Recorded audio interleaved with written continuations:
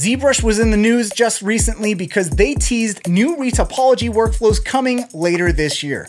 You're going to be able to create individual faces, place vertex points, expand geometry with edge loops, and more. They're also adding a new UV editor that will allow you to manage UVs directly within ZBrush for desktop.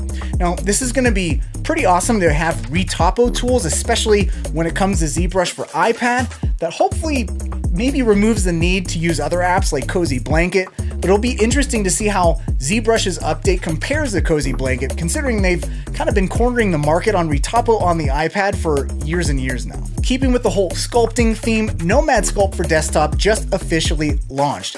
Nomad used to be only for mobile tablets. It's kind of like a more pared down version of ZBrush that I'd say is a little bit more easier for newcomers to get into. It's kind of like working backwards from ZBrush's approach, where ZBrush had to move from desktop to iPad. Nomad's kind of doing the opposite, moving from iPad to desktop. And it's basically a one-to-one app, so you can easily move projects between iPad and the desktop. And if you want to grab it, it's not going to decimate your wallet.